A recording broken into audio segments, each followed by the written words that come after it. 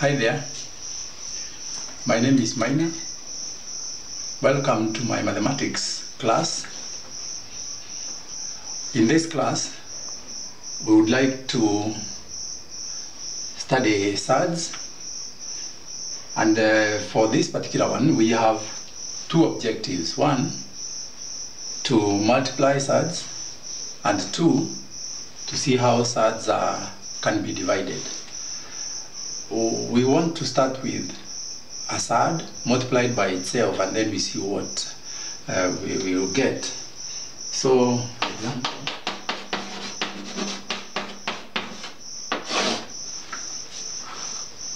when we multiply, for example, the square root of 2 by the square root of 2,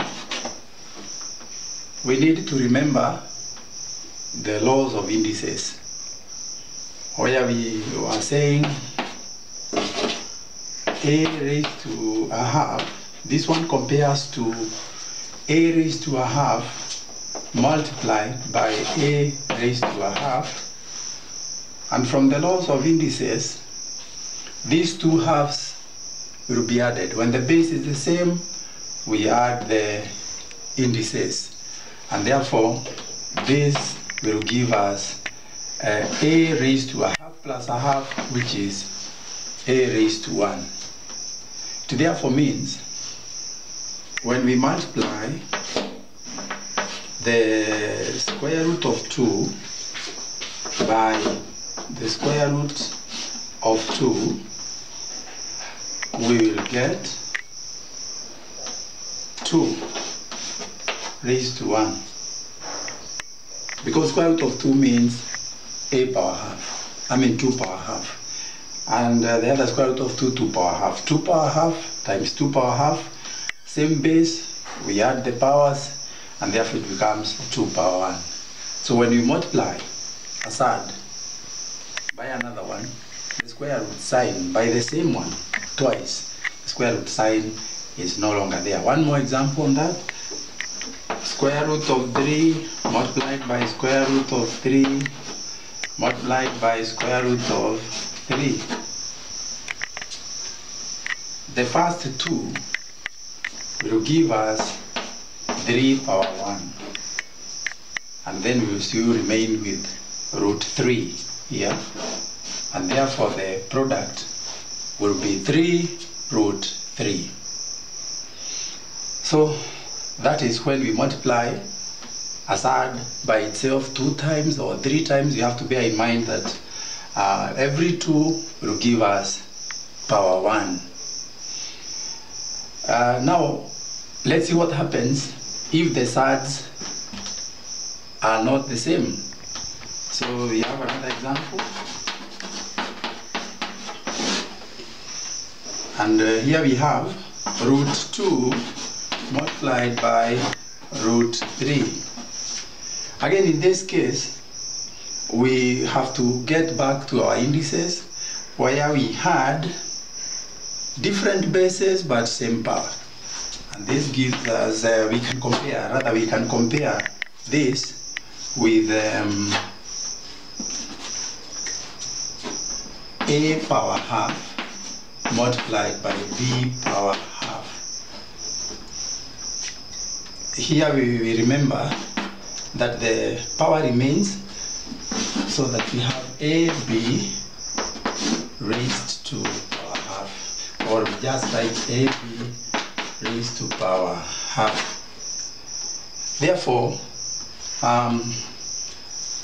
root 2 multiplied by root 3 will give us 2 times 3 root. That's the same as 6, the square root of 6. So in general, we can say the square root of m multiplied by the square root of n, that is where the surds are different but they are under the square root sign like that, will give us the square root of mn. So we can apply that when we are multiplying different surds. One more example. 2 root 3 times 3 root 2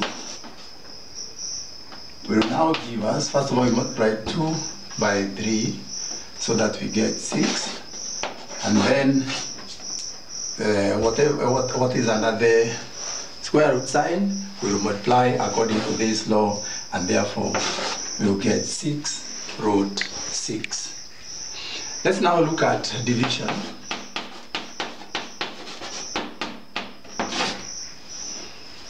And we look at, first of all, where a surd is being divided by a similar one. For example, 6 root 2 divided by 3 root 2.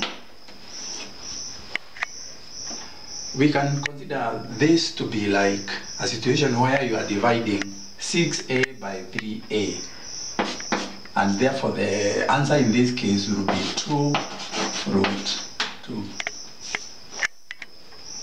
In general, when we are dividing surds, we will apply the laws of indices, where we say, for example, square root of m divided by square root of n. We compare this to the laws of indices where we had same power but different bases being divided. And so this is similar to square root of m divided by square root of n, that is m power half divided by n power a half. And according to the laws of indices, this will be square root of m divided by n.